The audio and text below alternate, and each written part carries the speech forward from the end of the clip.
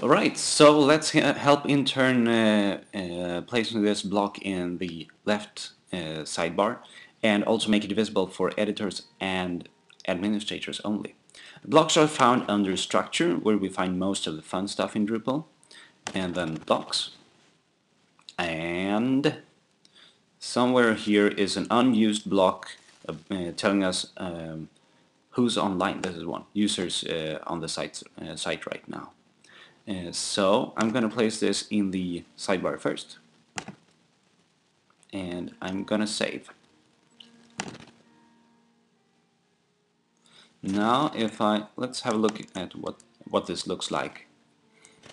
Here it is. There's currently one user online. That's Root. That's me. Hello, Root.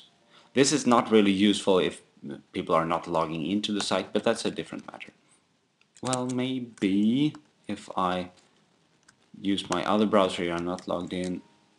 I don't think I'll see anonymous users here. No, okay. So it can be discussed whether this is very useful or not, but it's a good exercise.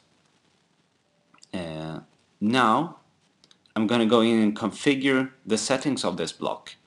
In sidebar first, the who's online block, I'm going to configure it, and at the bottom here I'm going to use the visibility settings and use the role settings here, saying that this block should only be visible for editors and administrators, and that's it. Save, and there it is. If I reload, I'm administrator, the root account is administrator, so I can see this. If I switch to another user here, I'm logged out, I'm anonymous. This block should go away when I reload the page, and there it is, gone.